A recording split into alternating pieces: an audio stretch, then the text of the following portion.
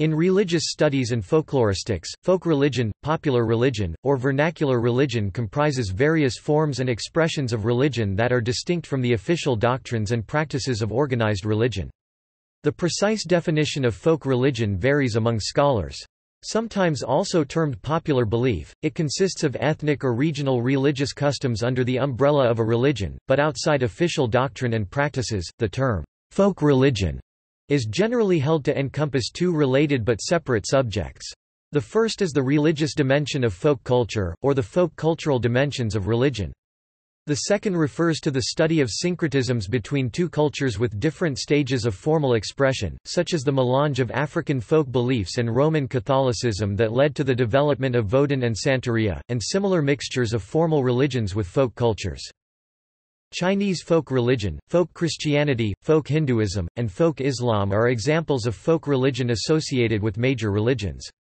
The term is also used, especially by the clergy of the faiths involved, to describe the desire of people who otherwise infrequently attend religious worship, do not belong to a church or similar religious society, and who have not made a formal profession of faith in a particular creed, to have religious weddings or funerals, or among Christians, to have their children baptized. Definition. In the concise Oxford Dictionary of World Religions, John Boker characterized folk religion as either religion which occurs in small, local communities which does not adhere to the norms of large systems, or the appropriation of religious beliefs and practices at a popular level. Don Yoder argued that there were 5 separate ways of defining folk religion. The first was a perspective rooted in a cultural evolutionary framework which understood folk religion as representing the survivals of older forms of religion. In this, it would constitute the survivals, in an official religious context, of beliefs and behavior inherited from earlier stages of the culture's development. This definition would view folk religion in Catholic Europe as the survivals of pre-Christian religion and the folk religion in Protestant Europe as the survivals of medieval Catholicism. The second definition identified by Yoder was the view that folk religion represented the mixture of an official religion with forms of ethnic religion. This was employed to explain the place of folk religion in the syncretic belief systems of the Americas, where Christianity had blended with the religions of indigenous American and African communities. Yoder's third definition was that often employed within folkloristics, which held that folk religion was the interaction of belief, ritual, custom, and mythology in traditional societies, representing that which was often pejoratively characterized as superstition. The fourth definition provided by Yoder stated that folk religion represented the folk interpretation and expression of religion. Noting that this definition would not encompass beliefs that were largely unconnected from organized religion, such as in witchcraft, he therefore altered this definition by including the concept of folk religiosity, thereby defining folk religion as the deposit in culture of folk religiosity, the full range of folk attitudes to religion. His fifth and final definition represented a practical working definition that combined elements from these various other definitions. Thus, he summarized folk religion as the totality of all those views and practices of religion that exist among the people apart from and alongside the strictly theological and liturgical forms of the official religion. Yoder described folk religion as existing in a complex society in relation to and in tension with the organized religions of that society. Its relatively unorganized character differentiates it from organized religion. Alternately, the sociologist of religion Matthias Zick-Verl defined folk religion as the relatively unreflected aspect of ordinary practices and beliefs that are oriented towards, or productive of, something beyond the immediate here and now, everyday transcendence.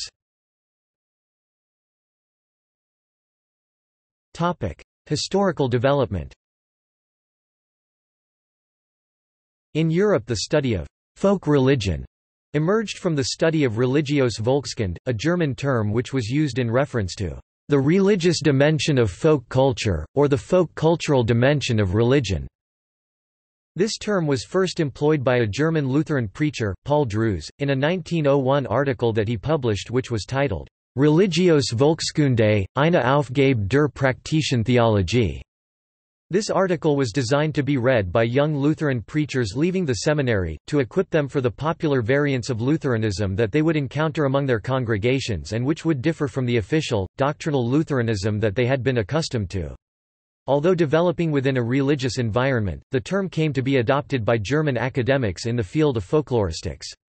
During the 1920s and 1930s, theoretical studies of religiös Volkskunde had been produced by the folklorists Joseph Weigert, Werner Both, and Max Rumpf, all of whom had focused on religiosity within German peasant communities.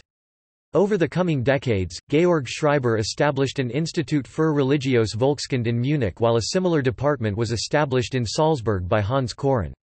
Other prominent academics involved in the study of the phenomenon were Heinrich Schauert and Rudolf Kriss, the latter of whom collected one of the largest collections of folk religious art and material culture in Europe, later housed in Munich's Bayerisches Nationalmuseum. Throughout the 20th century, many studies were made of folk religion in Europe, paying particular attention to such subjects as pilgrimage and the use of shrines. In the Americas, the study of folk religion developed among cultural anthropologists studying the syncretistic cultures of the Caribbean and Latin America. The pioneer in this field was Redfield, whose 1930 book Tepoztlán, a Mexican village, contrasted and examined the relationship between folk religion and official religion in a peasant community. Yoder later noted that although the earliest known usage of the term folk religion in the English language was unknown, it probably developed as a translation of the German Volksreligion. One of the earliest prominent usages of the term was in the title of Joshua Trachtenberg's 1939 work Jewish Magic and Superstition, a study in folk religion. The term also gained increasing usage within the academic field of comparative religion, appearing in the titles of Ichiro Hori's Folk Religion in Japan, Martin Nielsen's Greek Folk Religion, and Charles Leslie's Reader, The Anthropology of Folk Religion. Courses on the study of folk religion came to be taught at various universities in the United States, such as John Messenger's at Indiana University and Don Yoder's at the University of Pennsylvania. Although the subject of folk religion fell within the remit of scholars operating in both folkloristics and religious studies, by 1974 Yoder noted that U.S. based academics in the latter continued to largely ignore it, instead focusing on the study of theology and institutionalized religion. He contrasted this with the situation in Europe, where historians of religion had devoted much time to studying folk religiosity. He also lamented that many U.S.-based folklorists also neglected the subject of religion because it did not fit within the standard genre-based system for cataloging folklore. The term, folk religion, came to be increasingly rejected in the 1990s and 2000s by scholars seeking more precise terminology. Problems and critique. Yoder noted that one problem with the use of the term folk religion was that it did not fit into the work of those scholars who used the term religion in reference solely to organized religion. He highlighted the example of the prominent sociologist of religion Emil Durkheim, who insisted that religion was organized in order to contrast it with magic. Yoder noted that scholars adopting these perspectives often preferred the term folk belief over folk religion. A second problem with the use of folk religion that Yoder highlighted was that some scholars, particularly those operating in the sociology of religion, use the term as a synonym for ethnic religion, which is alternately known as national religion or tribal religion, meaning a religion closely tied to a particular ethnic or national group and is thus contrasted with a universal religion, which cuts across ethnic and national boundaries. Among the scholars to have adopted this use of terminology are E. Wilbur Bach. The folklorist Leonard Norman Primiano argued that the use of folk religion, as well as related terms like popular religion and unofficial religion, by scholars, does an extreme disservice to the forms of religiosity that scholarship is examining, because, in his opinion, such terms are residualistic and derogatory. He argued that using such terminology implies that there is a pure element to religion, which is in some way transformed, even contaminated, by its exposure to human communities. As a corrective, he suggested that scholars use vernacular religion as an alternative. Defining this term, Primiano stated that vernacular religion is By definition, religion as it is lived, as human beings encounter, understand, interpret, and practice it. Since religion inherently involves interpretation, it is impossible for the religion of an individual not to be vernacular. Kapala was critical of this approach, deeming it mistaken, and arguing that switching from folk religion to vernacular religion results in the scholar picking up a different selection of things from the world. He cautioned that both terms were ideological and semantic load ed, and warned scholars to pay attention to the associations that each word had. Chinese folk religion. Chinese folk religion or Shin'ism are labels used to describe the collection of ethnic religious traditions which have historically comprised the predominant belief system in China and among Han Chinese ethnic groups up to the present day. Shin'ism describes Chinese mythology and includes the worship of Shen, spirit, god, awareness, consciousness, which can be nature deities, Teizu or clan deities, city gods, national deities, culture heroes and demigods, dragons and ancestors. Shin'ism as a term was first published by Asa Elliott in 1955. Chinese folk religion is sometimes categorized with Taoism, since over the centuries institutional Taoism has been attempting to assimilate or administrate local religions.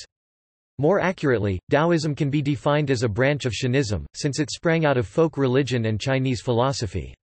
Chinese folk religion is sometimes seen as a constituent part of Chinese traditional religion, but more often, the two are regarded as synonymous.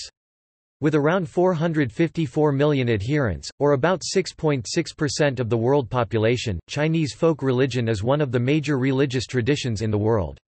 In China, more than 30% of the population adheres to Shin'ism or Taoism, despite being heavily suppressed during the last 2 centuries. From the Taiping Rebellion to the Cultural Revolution, it is currently experiencing a modern revival in both mainland China and Taiwan. Various forms have received support by the government of the People's Republic of China, such as Mizuism in southern China. Officially about 160 million Chinese are Mizuists, Wangdi worship, Black Dragon worship in Shaanxi, and Kai-Shen worship. Folk Christianity. Folk Christianity is defined differently by various scholars. Definitions include the Christianity practiced by a conquered people, Christianity as most people live it, a term used to overcome the division of beliefs into orthodox and unorthodox, Christianity as impacted by superstition as practiced by certain geographical Christian groups, and Christianity defined in cultural terms without reference to the theologies and histories. Folk Islam. Folk Islam is an umbrella term used to collectively describe forms of Islam that incorporate native folk beliefs and practices. Folk Islam has been described as the Islam of the urban poor, country people, and tribes, in contrast to Orthodox or high Islam. Gellner, 1992. Sufism and Sufi concepts are often integrated into folk Islam. Various practices and beliefs have been identified with the concept of folk Islam. They include the following: belief in traditional magic systems and ecstatic rituals, the use of shrines and amulets, veneration of saints or jinn, as in the Nawa cult, incorporation of animistic beliefs. Folk Judaism. In one of the first major academic works on the subject, titled Jewish Magic and Superstition, A Study in Folk Religion, Joshua Trachtenberg provided a definition of Jewish folk religion as consisting of ideas and practices that, whilst not meeting with the approval of religious leaders, enjoyed wide popularity such that they must be included in what he termed the field of religion. This included unorthodox beliefs about demons and angels, and magical practices. Later studies have emphasized the significance of the destruction of the Temple in Jerusalem to the many Jewish folk customs linked to mourning and in particular to the belief in Hibbat ha-kever, torture of the grave, a belief that the dead are tortured in their grave for 3 days after burial by demons until they remember their names. This idea began with early eschatological Agada and was then further developed by the Kabbalists. Raphael Patai has been acknowledged as one of the first to utilize anthropology to study Jewish folk religion. In particular, he has drawn attention to the important role of the female divine element, which he sees in the goddess Asherah, the Shekhinah, the Matronat, and Lilith. Writer Stephen Sharot has stated that Jewish popular religion, in common with other forms of folk religion, has a focus on the apotropaic, or thaumaturgical, i.e., it is used to assist in protecting the individual from sickness and misfortune. He emphasizes that while Rabbinical Judaism dealt with Orthodox Jewish ritual, and halakha, magicians claim to use unorthodox magical rituals to help people in everyday life. He points to the example of a relatively professionalized type of magician being the Baal Shem of Poland, who beginning in the 16th century thrived with the popularity of practical Kabbalah in the 18th century. These Baal Shem promised to use their knowledge of the names of God, and the angels, along with exorcism, chiromancy, and herbal medicine to bring harm to enemies, and success in areas of social life such as marriage, and childbirth. Charles Liebman has written that the essence of the folk religion of American Jews is their social ties to one another, illustrated by the finding that religious practices that would prevent social integration such as a strict interpretation of dietary laws and the Sabbath have been abandoned, whilst the practices that are followed such as the Passover Seder, social rites of passage, and the high holy days are ones that strengthen Jewish family and community integration. Liebman described the rituals and beliefs of contemporary Jewish folk religion in his works, The Ambivalent American Jew 1973 and American Jewry, Identity and Affiliation. In sociology. In sociology, folk religion is often contrasted with elite religion. Folk religion is defined as the beliefs, practices, rituals and symbols originating from sources other than the religion's leadership. Folk religion in many instances is tolerated by the religion's leadership, although they may consider it an error. A similar concept is lived religion, the study of religion as practiced by believers. See also References. Sources. Further reading. External links. Folk Christianity in the Philippines. Myths over Miami. An account of the folk religion of children living in homeless shelters in Miami, circa 1997.